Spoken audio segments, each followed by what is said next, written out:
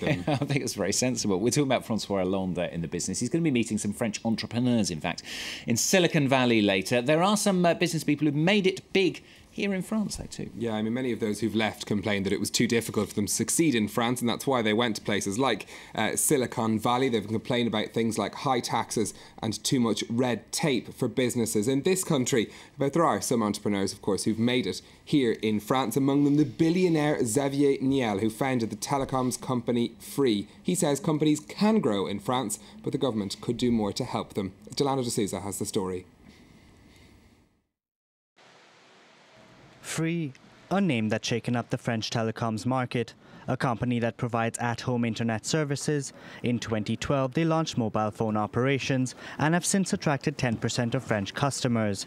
Xavier Niel, the company's founder, has become a billionaire in the French digital industry. He believes entrepreneurial success in France is possible. Silicon Valley is lucky because it attracts talented people, so it is successful. For companies to set up in France, we need to have pro-competitive and pro-innovation policies. But if we have a state that is pro-competition and doesn't limit people, we will have success. Free signature innovation, the Freebox, a single unit that integrates television, telephone and broadband services. It's helped the company to attract graduates from France's top engineering schools. The flat hierarchy allows my ideas to get across quicker. Despite criticism of high taxes in France, Niel says French entrepreneurs have certain advantages over their US counterparts. In Silicon Valley, if you created a company 10 years ago, you pay 28% in taxes. In France, we pay less than 25%. Xavier Niel is also known as an angel investor. So far, he's helped provide initial funding to over 800 tech startups globally.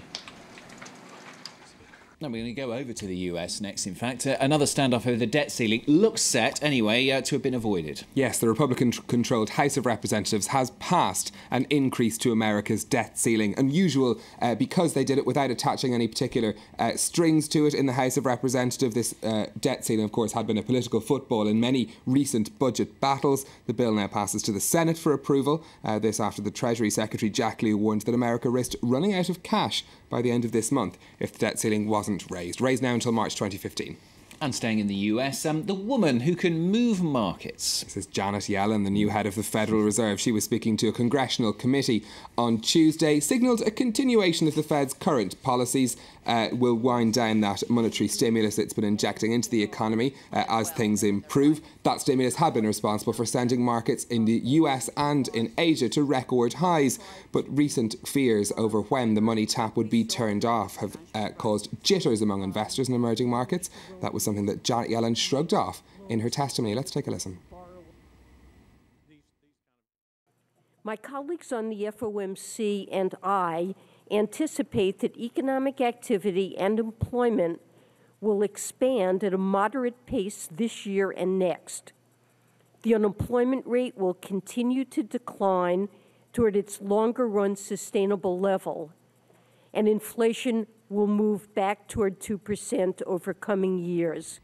Now, the markets were particularly pleased with that news from Janet Yellen. In fact, Wall Street climbed steadily as she was speaking. That sort of optimism has spilled over into Asia on the markets today as well. As you can see, a broadly positive picture across the Asian markets. In China, new figures that exports grew at a faster than expected rate of 10.6% in January has helped Chinese shares. Imports up 10% too. But there are some questions over how reliable those figures are, coming from several economists. Nonetheless, the Shanghai Composite and the Hang Seng managing to nudge into the green.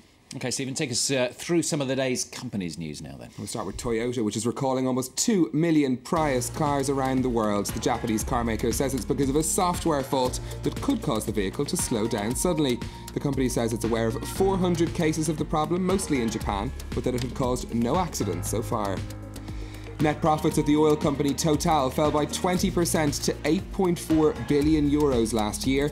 The company, the third most valuable in the oil sector globally, says the fall is down to reduced production and the price of oil. In the last 3 months of 2012, sales of the French firm fell by 4%, just under 48 billion euros. And the French bank Société Générale earned 2.14 billion in net profit last year, according to results released this morning. That's less than had been expected. It comes after the bank had to pay 450 million in fines over the investigation into the manipulation of the interbank lending rate LIBOR. Now, I've got a question for you. Have you ever become addicted to something? If you have, this is one for you, because mobile gamers all over the world very disappointed last weekend when a firm favourite was removed from sale, but now we have an idea why. Yeah, this is Flappy Bird. It was the top-selling game on the iTunes Apple Store. A mobile game. It sees you guide a little bird around a series of obstacles. You can see some footage of it there. Poor old Flappy Bird.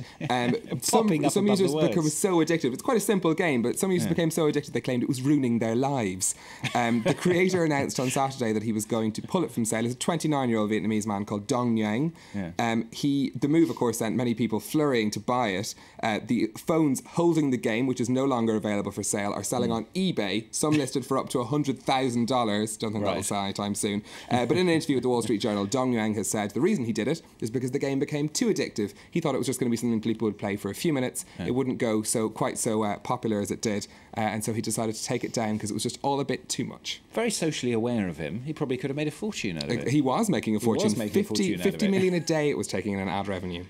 Flappy Bird. There you go. Now you know where it's gone. The simple ideas work best. Exactly. That's what Stephen says.